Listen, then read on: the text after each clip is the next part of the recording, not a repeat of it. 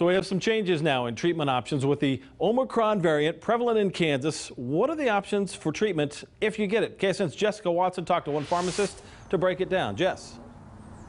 Craig, this new variant is changing how the community treats those who have COVID. And while 2 options no longer work with this new variant, the good news is that there are 4 other options still available.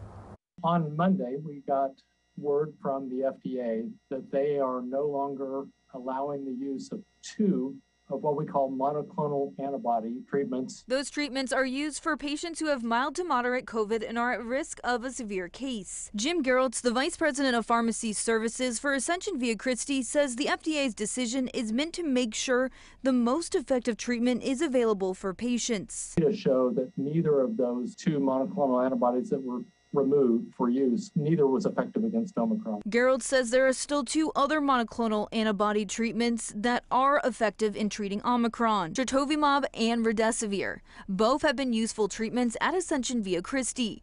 Remdesivir previously was a treatment used only for those who were hospitalized. Can Remdesivir be very effective in the hospitalized patients? We usually give it for at least 5 days, sometimes longer. And really what it does is just shortens the course of therapy. Hopefully keeps maybe some patients from even going on a ventilator. Geralt says there are also 2 new antiviral treatments that can be taken orally. They actually stop the Omicron virus from reproducing itself in the body and therefore stopping the infection from getting any worse.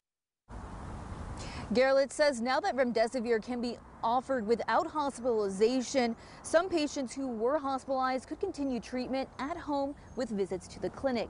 Here for you, Jessica Watson, KSN News 3.